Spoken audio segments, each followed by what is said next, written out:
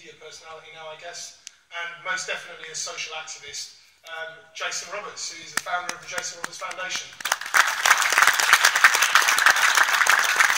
Thank you, Gary.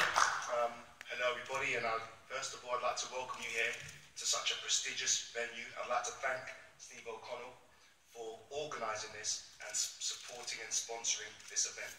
I'd also like to thank Gary, whose expertise, knowledge, experience and positive thinking has been invaluable for the foundation, and I would like to echo his thoughts around personal responsibility.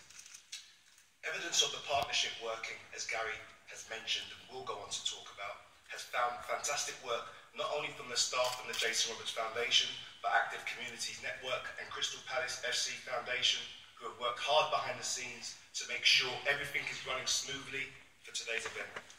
And on a personal note, I'm very honoured to be standing here, and I wonder as I'm standing here addressing you guys, how many other footballers have been given the opportunity to stand here and talk to you.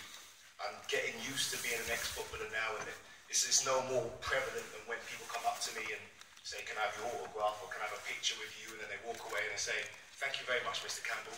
That means a lot to me. Times like that, I'm really starting to understand that it really is over. City Hall is right in the heart of one of the world's most famous and well-known cities, London. But London is one of the most diverse, inclusive and culturally aware cities in the world. A perfect springboard for the launch today of our new accredited training course and curriculum, Breaking Barriers, Equality, Diversity and Inclusion through Sport. We established the Jason Roberts Foundation in 2007 so I could return something back into the communities where I came from in Brent, Northwest London and Grenada, and to underpin my belief in equal opportunities, rights and representation for individuals regardless of background or circumstance. And since 2007 we have grown as a charity, but I remain as committed as ever to personally and professionally delivering our community commitment.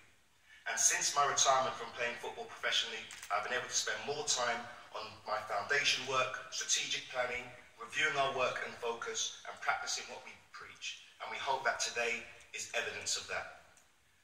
Now, footballers are often accused of arrogance, and I don't know if having a charity named after yourself is going to help me in my counter-argument. But I have to tell you that at the heart of the Jason Roberts Foundation is me giving something back, because I recognise how fortunate I've been to be in the position that I am. Sport has given me so much, and it's been a privilege to come from a famous sporting background. My uncle, my mum's brother, Cyril Regis, was one of the first black players to play for England, and he was an inspiration to our community and to wider society. My uncle David Regis, who sits over there, also his brother, was a professional footballer who's made his way from non-league right the way to the Premier League. And Otis Roberts, who's the CEO of the charity, also had a professional career, and I was lucky enough to make my international debut for Grenada alongside him, where we won 12-0, and he didn't score. My cousin, my mum's cousin actually, is John Regis, the Olympic runner, and my sister Yasmin Regis was one of the youngest people for 50 years to represent England, Great Britain I should say, in the triple jump.